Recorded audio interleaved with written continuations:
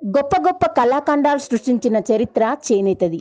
అగ్గిపెట్టెలో పట్టేంత చీర నేర్చిన గనులు మన నేతన్నలు.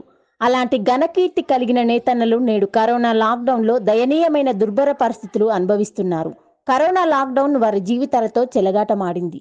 2 నెలలుగా మగ్గము ఆగి పనులు లేక అర్ధాకలితో అలమటిస్తున్నారు. ఒక్క పూట తిని ఓ పూట పస్తులు ఉంటున్నారు. పరిస్థితులు ఇలాగే కొనసాగితే బ్రతకడం కష్టం అంటున్నారు నేతన్నలు. కరోనా లాక్డౌన్ సందర్భంగా పద్మశాలి నేతన్నల జీవితాలపై కెమెరామ్యాన్ రవితో మా ప్రతినిధి ఎర్ర జాన్సన్ ప్రత్యేక కథనం. కోవిడ్-19 కరోనా ఈ ప్రపంచాన్ని గడగడలాడించింది మనందరికీ తెలుసు. అయితే ఈ కోవిడ్-19 కరోనాలో గత 2 నెలలుగా ఇంటికే పరిమితమై జీవిస్తున్న కుటుంబాలను ఎన్నో ఉన్నాయి. వాళ్ళ ఇళ్లల్లో ఏమి ఇబ్బందులు పడుతున్నారని చెప్పడం కూడా దారుణమైన పరిస్థితులు ఉన్నాయి. ఇప్పుడు మనం యాదాద్రి భువనగిరి జిల్లా ఆలేరులో ఉన్నాం. ఆలేరులో ప్రధానంగా దాదాపు 1000 కుటుంబాలు పద్మశాలి కుటుంబాలు ఉంటాయి. చేనేత వృత్తిని నమ్ముకొని జీవిస్తున్న కుటుంబాలు అవి. అయితే ఈ 2 నెలల్లో ఆ పని దొరకక గిరాకీ లేక మొత్తము ఇంటికే పరిమితమైన పరిస్థితి. ఇప్పుడు మనం అల్వాల మల్లేష్ ఇంటి దగ్గర ఉన్నాం. ఒకసారి ఇది అల్వాల మల్లేష్ లోపలికి వెళ్దాం. ఒకసారి అల్వాల మల్లేష్తో మాట్లాడదాం. ఆయన కన్నీళ్ళు కావచ్చు, బాధలు కావచ్చు, కష్టాలు కావచ్చు, ఈ 2 నెలల్లో పడ్డ ఇబ్బందులు కావచ్చు, వీటన్నిటిని తెలుసుకుంటానికి ఒకసారి అల్వాల మల్లేష్ ఇంటి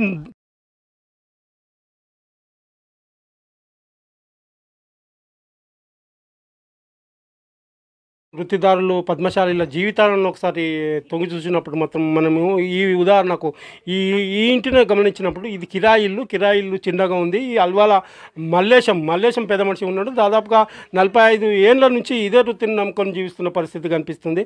3 పిల్లలు ఉన్న ఇల్లును అంటే అమ్మి ఆడబిడ్డ పెళ్ళిళ్ళు చేసిన పరిస్థితి. ఇప్పుడు గత్యంతరం లేక కిరాయి ఇంట్లో మొగ్గం వేసుకుంటూ బతుకుదాం అనుకున్న పరిస్థితిలో ఈ 2 నెలలు కరోనా మూలంగా మొత్తం పని దొరకక అర్ధాకాల జీవిస్తున్న పరిస్థితి ఇక్కడ మనకు కనిపిస్తుంది. ఒకసారి మల్లేశం నాటి తెలుసుకుందాం. ఈ 2 నెలలు ఎట్లా గడిచింది, పొట్టు ఎట్లా గడుస్తుంది, ఈ ఇల్లు కిరాయి ఎట్లా, కరెంటు బిల్లు ఎట్లా, ఈ మొగ్గం మొత్తం పడడం గిరాకీ లేదు, మాసంలు ఇవ్వట్లేదు, ఎట్లా లాక్డౌన్ కానీ ఆయన మాల్ చేయలేదు, నేను తెచ్చుకోలేదు. ఏదో పింఛన్ వస్తుంది, కేసీఆర్ బియ్యం ఇస్తుండు, ఓ 1000 ఇస్తుండు, అవి తోట ఇక కాలం ఉంటుంది తింటున్నా గంతే. ఇంకేముంది, ఇప్పటిదాకా గదే ఉంది. అంటే మొత్తానికి అయితే ఆ పింఛని లేకపోతే కేసీఆర్ ఇచ్చిన 12 కిలోల బియ్యం 1500 అవే అటు ఇటో గట్టెక్కిస్తున్నాయి. చెప్తుంది రోజుకు 200 500 చెప్తుంది.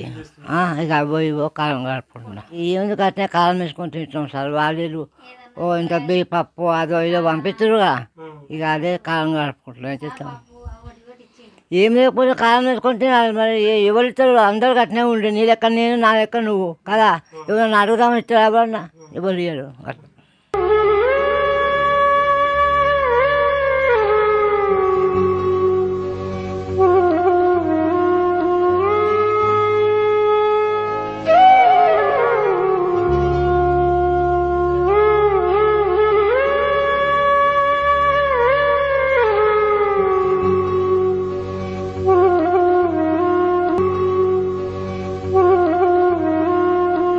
పొట్ట గడుపుకోవాలిగా.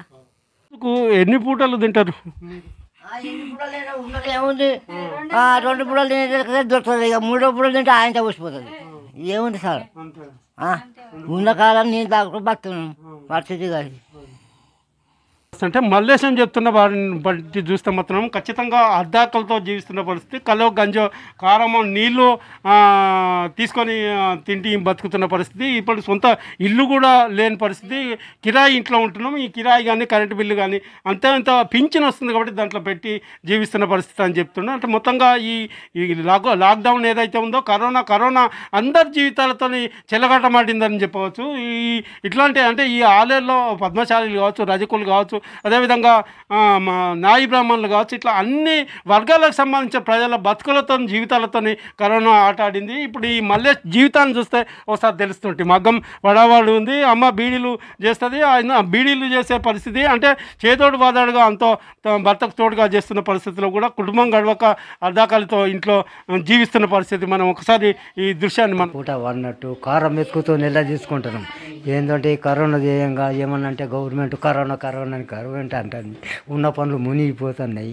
మేము ఎట్లా బతకాలనో ఏం కథనో ఆ గవర్నమెంట్కి అర్థం కావాలి, కానీ మేమేం అనలేసట్టు లేము. మా పరిస్థితి ఈ విధంగా ఉన్నాం. మా బతుకులు మరి నువ్వు సమాజానికి మొత్తం బట్టలు వేసి ఇచ్చిస్తావు, నువ్వు కూడా ఒంటికి బట్టలు లేని పరిస్థితిలో ఈ కరోనా ఇంకా ఇబ్బందులు పెడుతున్నావు. ఇంతే పని ఇంకా ఇబ్బందులు ఇవే ఇబ్బందులు. ఎట్లా బతుకుతాం? ఎట్లా బతుకుతారు అంటే గవర్నమెంట్ ఏం చూపెడుతుందో ఏం ఆధారం చూపెడుతుందో అని చూస్తాను, ఎదురు చూస్తాను, ఒక దూరం చూసినట్టు చూస్తాను. ప్రభుత్వం హక్కులు గవర్నమెంట్ మీద ఆధారపడి ఉన్నాయి. మా పరిస్థితులు అయితే అట్లున్నాయి. పిల్లల లేరు, ఇద్దరేమే. ఇది ఇక్కడ ఉన్న పరిస్థితి అంటే మొత్తంగా కొండకి ఎదురు చూసినట్టు, దేవుడికి ఎదురు చూసినట్టు ఈ ప్రభుత్వమే మాకు ఏదన్నా ఒకటి చేయాలని చెప్పి వృద్ధ దంపతులు ప్రభుత్వాలను వేడుకుంటున్న పరిస్థితి. సమాజానికి అంటే బట్టలు నేర్చేసే సమాజంలో ఇట్లా బట్టలు లేకుండా, అర్ధాకాలితో బట్టలు లేకుండా ఉప్పు కారంతో బతుకుతున్నామని చెప్పి ప్రత్యక్షంగా చెప్తున్న పరిస్థితి.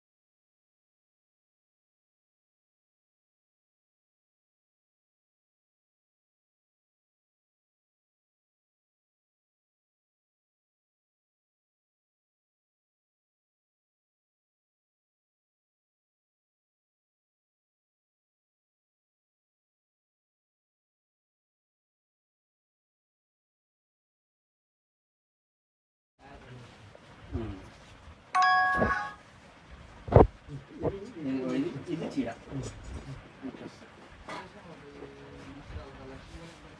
ఓకే.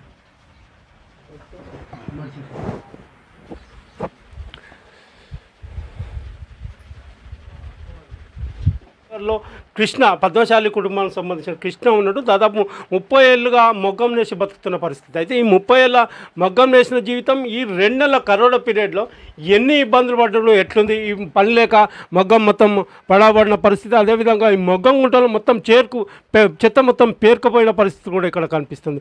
ఆయనకు తోడుగా అంతో ఇంతో చేదోడు వాదోడుగా భార్య మరి బీడీలు చేసుకొని బతుకుతున్న పరిస్థితి. ఓ దిక్కు భార్య బీడీలు చేస్తుంది, ఈయన కరోనా మూలంగా చీరలు నేసేది, కరోనా మూలంగా గిరాకీ లేదు, గిరాకీ లేక ఉత్తగా ఖాళీగా కూర్చొని తింటున్న పరిస్థితి కూడా కనిపిస్తుంది. తినడానికి కూడా కంట్రోల్ బియ్యమే గత అయినాయి, మాకు లేదు అని చెప్తున్న పరిస్థితి. ఒకసారి ప్రత్యక్షంగా కృష్ణ అడిగి తెలుసుకుందాం. కృష్ణ గారు నమస్కారం. ఏంది ఈ కరోనా 2 నెలల్లో ఎట్లా మీ కరోనా వచ్చినా కానీ మాకు చీరలు అమ్ముడు పోతలేవు, డబ్బులు వస్తలేవు. ఎక్కడ ఎవరిని అడిగినా కానీ ఒక 1000 రూపాయలు చూద్దా కొడతలేవు. కరెంట్ వాళ్ళు వచ్చి కరెంట్ తీసేస్తాము వాళ్ళు అంటారు.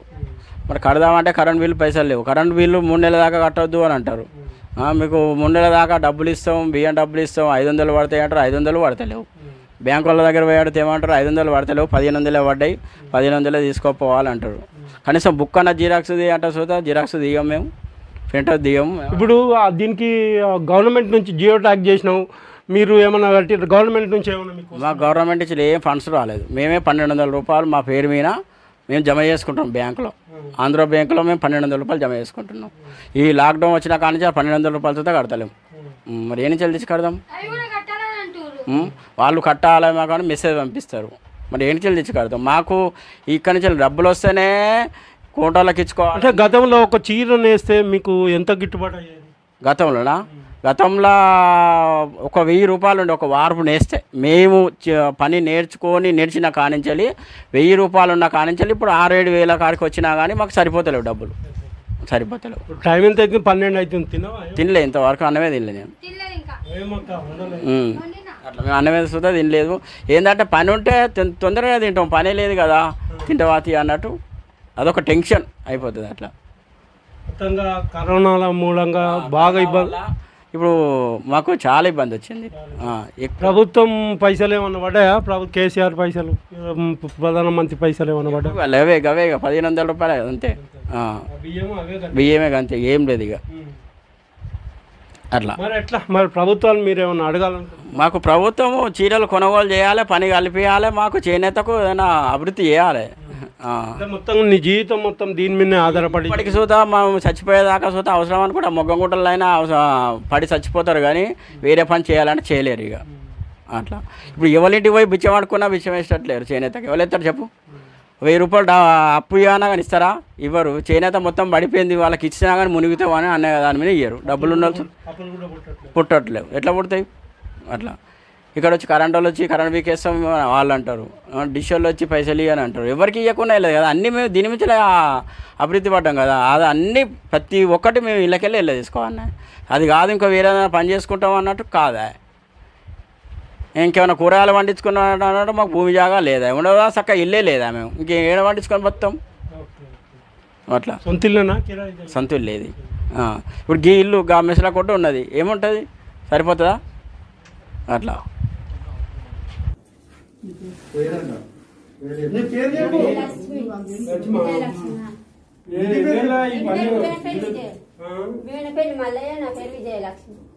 బియ్యం పైసలు గీసలు ఏమన్నా వచ్చినా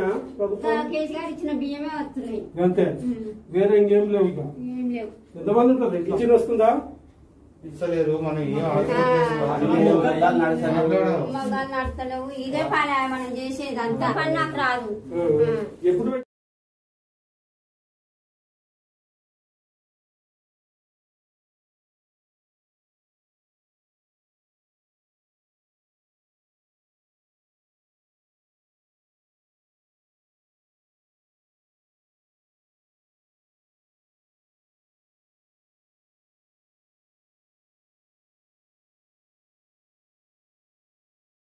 కరోనా నేపథ్యంలో ఈ రెండు నెలల లాక్డౌన్ పీరియడ్లో చేనేత కార్మికులు ఏ విధంగా ఇబ్బందులు పడుతున్నామని చెప్పి తెలుసుకోవడం కోసం ప్రయత్నం చేస్తున్నాం.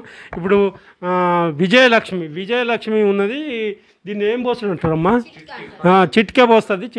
ఒక చీరను చిట్కపోవడం అంటే 2 రోజులు పడుతుంది. 2 రోజులలో ఆమెకు వచ్చేది మాత్రం 50 రూపాయలు 60 రూపాయలు అంతకంటే మించి రావాలని పరిస్థితి. ఈ 2 నెలలు ఈ 50-60 రూపాయలు కూడా వచ్చే పరిస్థితుల్లో లేక దీనా వ్యవస్థలో కుటుంబం గడవక ఇబ్బందుల పాలవుతున్న పరిస్థితుల్లో స్వయంగా ఆమెను అడిగి తెలుసుకుందాం. అక్క ఎట్లా వెళ్తుంది?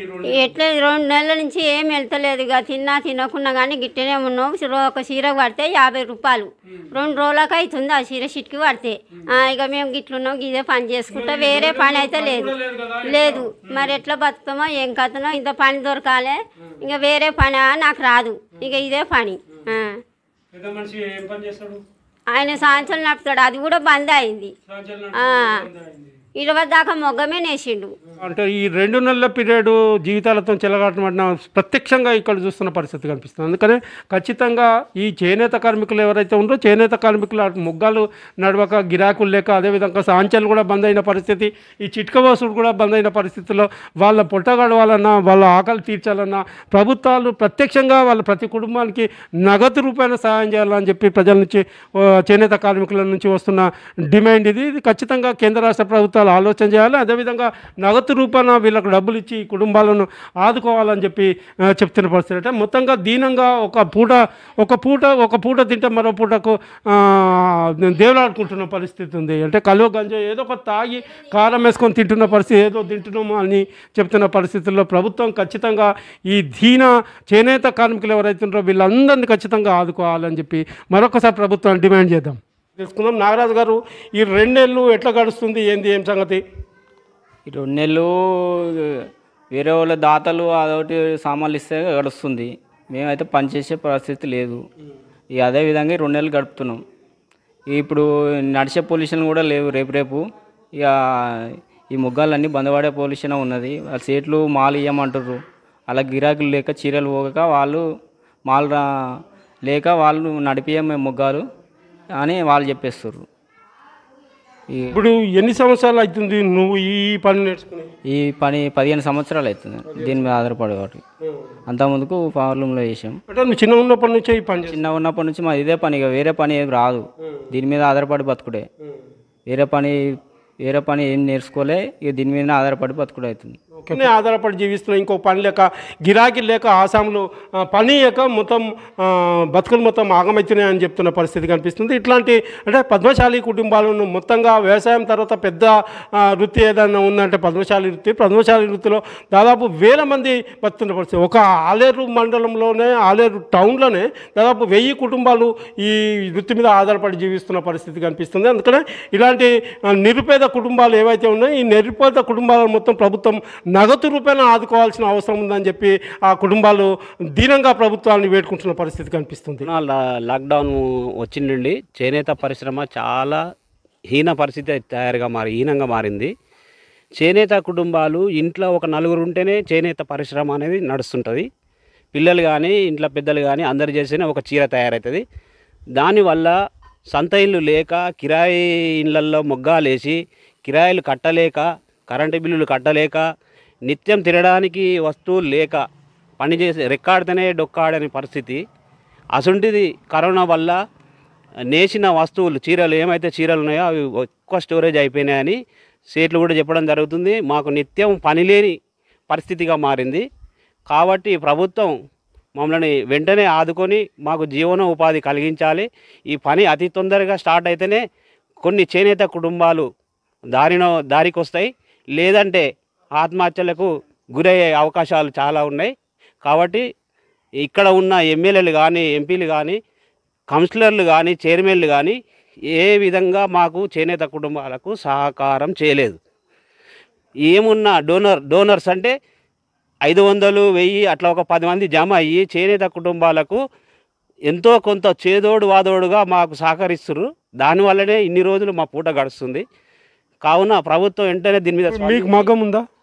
అయితే జియో ట్యాగ్ ఉందా? జియో ట్యాగ్ ఉంది. దానికి నెల నెల ఎంతో కట్టాలిగా అమౌంట్? నెల అంటే ఇదివరకు కొన్ని రోజులు కట్టినాము. ఈ కరోనా వచ్చిన నుంచి అది స్టకప్ అయిపోయింది, ఆగిపోయింది. ఎందుకంటే మా దగ్గర మీ దగ్గర స్టాక్ ఏమన్నా ఉందా? పేరుకుపోయింది. మా దగ్గర స్టాక్ ఉంది ఆల్రెడీ. సేట్లు మేము వర్కర్లము, కాకపోతే మేము డబ్బులు అడిగినా మాకు పని కల్పించాలన్నా వాళ్ళు ఎలాంటి స్పందన లేదు. కాకపోతే ఏంటంటే గవర్నమెంట్ మా దగ్గర ఉన్నది, మీ దగ్గర ఉన్నది మొత్తం కొనుగోలు చేస్తేనే మీకు పని కల్పిస్తాము, లేదంటే మా పరిస్థితి కూడా అదే పరిస్థితి అనే విధంగా సేట్లు వ్యవహరిస్తారు. ఇప్పుడు మరో కార్మికుడు ఒకసారి అడిగి తెలుసుకుందాం, ఎట్లుంది పరిస్థితులు? ఎట్లున్నాయి చేనేత కార్మికుల నుంచి కరోనా వల్ల మా బతుకులు చాలా దయనీయంగా తయారైపోయినాయి సార్. మాకు అసలు ఎలాంటి పూటగడడం కూడా కష్టంగా ఉందండి. దీనివల్ల ప్రభుత్వం నుంచి మాకు ఏమైనా ఆర్థిక సాయం అందిస్తారా అనుకుంటున్నాం. కరోనా వల్ల మేము 1200 షిఫ్ట్ కట్టేవాళ్ళం, ఇప్పటిదాకా కంటిన్యూ కట్టుకుంటూ వచ్చినాం. కానీ ఈ 2 నెలల నుంచి బంద్ పడడం వల్ల అసలు మేము ఏం కట్టలేకపోతున్నాం. ఇంటి కిరాయి అయినా, కరెంటు బిల్ అయినా ఏది కట్టలేకపోతున్నాం. ఇట్లాంటి దుస్థితి మాకు అసలు ఎప్పుడు వస్తుందని అసలు కళ్ళలో కూడా అనుకోలేదు. దీని మీద ఏమన్నా పెళ్ళి అయిందా? అయిందండి. ఇల్లు ఉందా? ఉన్నదండి, ఇల్లుంది. 2 పిల్లలండి నాకు. భార్య కొద్దిగా కొన్ని బీడీలు చేస్తుందండి. ఆ బీడీల మీద కొద్దిగా ఏదో ఒక పూట తిని ఒక పూట పస్తులు ఉండే తట్లు తయారైనాం సార్. అది మా చేనేత కార్మికుల దుస్థితి. ఇది ప్రభుత్వాన్ని ఏం డిమాండ్ చేయాలనుకుంటున్నాం? మాకు జియో టాక్ మీద గవర్నమెంట్ వాళ్ళు ఏమైనా ఆర్థిక సాయం అందించాలని మేము ప్రభుత్వాలను కోరుతున్నాం. చేనేత కార్మికులను ఆదుకోవాలని చెప్పి ప్రభుత్వాన్ని డిమాండ్ చేస్తున్న మళ్ళీ ఎండి సలీం గారు ఉన్నారు రాలేరు. ఒకసారి వారిని అడిగి తెలుసుకుందాం. చేనేత కార్మికుల బతుకులు కావచ్చు, వాళ్ళ డిమాండ్లు కావచ్చు ఏ విధంగా ఉన్నాయని చెప్పి ఒకసారి అడిగి తెలుసు. ఈ 2 నెలల కాలంలో కరోనాలో ఈ చేనేత కార్మికులు పడుతున్న ఇబ్బందులు, అవస్థలు రోజు ప్రత్యక్షంగా చూస్తున్న పరిస్థితి. ఎట్లా ఏం చేద్దామంటారు? మరో సిరిసిల్లలాగా తయారైపోతుంది ఆలేరు. ఇట్లనే కాక ఈ చేనేత కార్మికులకు కాక ప్రభుత్వం ఆదుకోకుంటే, కేంద్ర రాష్ట్ర ప్రభుత్వాలు తక్షణమే స్పందించి ఈ చేనేత కార్మికులను ఆదుకోకుంటే మాత్రం రోజుకొక నేత కార్మికుడు ఊరిపెట్టుకునే పరిస్థితి దాపరమిస్తుంది. ఆ పాపము రాష్ట్ర ప్రభుత్వం, కేంద్ర ప్రభుత్వానికి తగులుతుంది.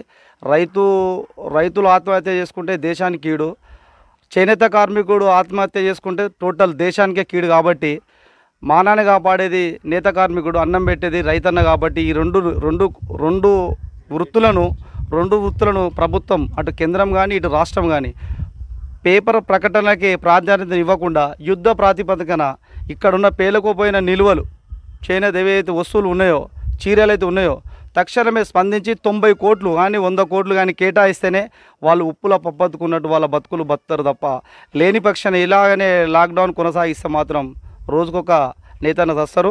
మేము కోరేది ఏంటంటే ప్రధాన డిమాండ్ ఏంటంటే మేము ముఖ్యం సీఎం గారిని కోరేది ఏంటంటే పేపర్ ప్రకటన కాకుండా వాళ్ళకు నమ్మకం కుదే విధంగా తక్షణమే వాళ్ళు ఏవైతే రుణాలు తీసుకురో తక్షణమే మాఫీ చేయాలి. తర్వాత ఈ మధ్య దళారులు అయితే ఉన్నారో చోటా మోటా లీడర్లు ఏం చేస్తారంటే నిజంగా మొగ్గాలను వేసుకుంటూ అందుతలేదు. వీళ్ళు ఏం చేస్తారంటే తక్షణమే పోతురు ఆడ స్కీములు రాగానే ఎమ్మెల్యే గారితోనో ఎంపీ గారితోనో ఫైర్ చేయించుకుంటూ ఆ మొగ్గం నేయడు ఏం నేయడు. నిజంగా మొగ్గం వేసుకుంటూ ఇట్లాంటి వృత్తు మొగ్గాలు వేసుకుంటారు వాళ్ళకి అందుతలేవు. అలాంటి వాళ్ళు కూడా అరికట్టాలి. వాళ్ళ మీద కూడా చర్యలు తీసుకోవాలి, చట్టపరమైన చర్యలు తీసుకోవాలి. ఏదైతే ప్రభుత్వం ప్రోత్సాహాలు అందిస్తుందో మొత్తంగా ఈ 2 నెలల కాలంలో ఇబ్బందులు పడుతున్న పరిస్థితుల్లో నగదు రూపాయన మీరేమైనా డిమాండ్ చేస్తుంటారు? ఖచ్చితంగా ప్రతి కుటుంబానికి కూడా ఖచ్చితంగా ఒక 5,000 రూపాయలు ఖచ్చితంగా కేటాయిస్తే వాళ్ళ భార్య పిల్లలు ఒక 2 పూటలు పస్తులు ఉండకుండా తింటారని యుద్ధ ప్రాతిగా మేము ప్రభుత్వాన్ని డిమాండ్ చేస్తున్నాం. ఇవ్వాలని కూడా మేము ప్రభుత్వాన్ని కోరుతున్నాం.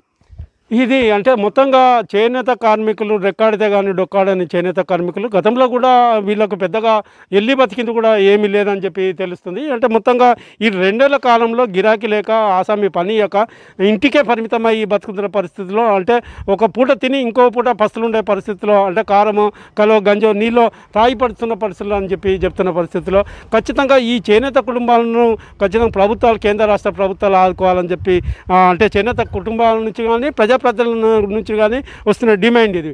కెమెరామెన్ రవితో ఎర్ర జాన్సన్, ఫేస్ టు ఫేస్.